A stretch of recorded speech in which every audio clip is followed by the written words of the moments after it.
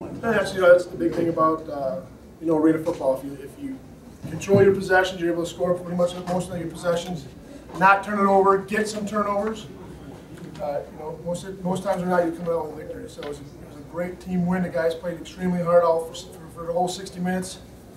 We got some work to do to clean up on some special team stuff, but for the most part, this is a very exciting night for the Kiss. It seemed like the game last week, it just bled into today. I mean, the second half of that Sharks game, you guys played pretty fluid. Just kind of sunk into this game, and you guys played, again, a clean football game defensively as well. Yeah, I mean, a lot has to do with those three guys in the back right there. We're getting good pressure up front, having a veteran back there who's been around the game for a long time, and Kaiser being able to make checks and make the right checks and put us in the right spots. And then, Victoria and Scott are playing well for us right now.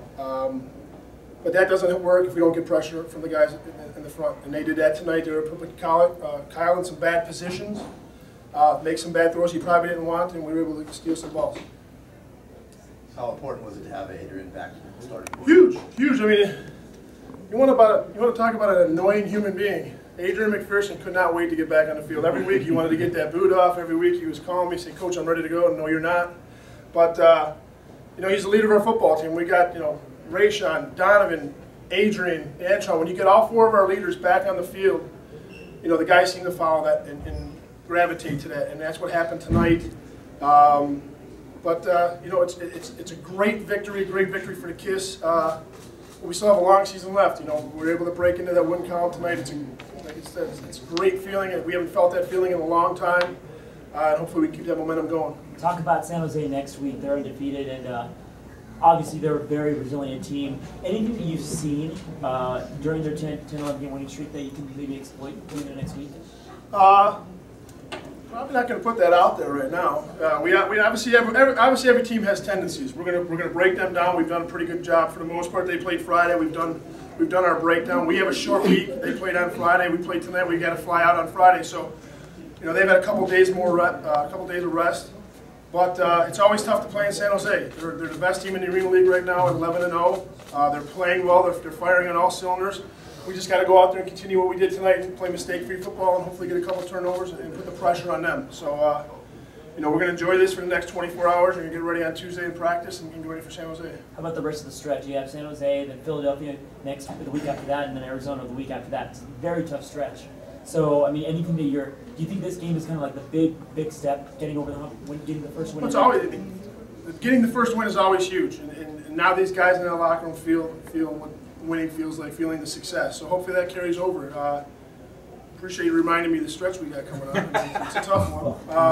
But we're up to the challenge. We know if we want to be the best, we got to beat the best, and that's the famous cliche everyone's going to say. And we're going to go out there and we're going to fight just like we did tonight for 60 minutes, like we did last week.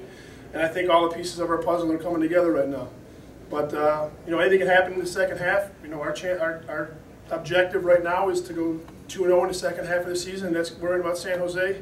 If we continue to get better as the second half goes on, we're hoping to be there to dance at the end. It seemed like Gilson made some big plays for you too, especially that catch in the corner of the end zone. Yeah, Tommy's a guy that's going to go out there and do everything you ask him to do. He's not flashy, he's not the fastest kid out there, but he knows how to play the game of football. And huh? I said he's not flashy. Who's flashy? Me, I'm pretty flashy. But Tommy's a good nose. He's a blue collar football player. That's what you ask him to be. He's great on special teams for us. He does everything we ask him to do.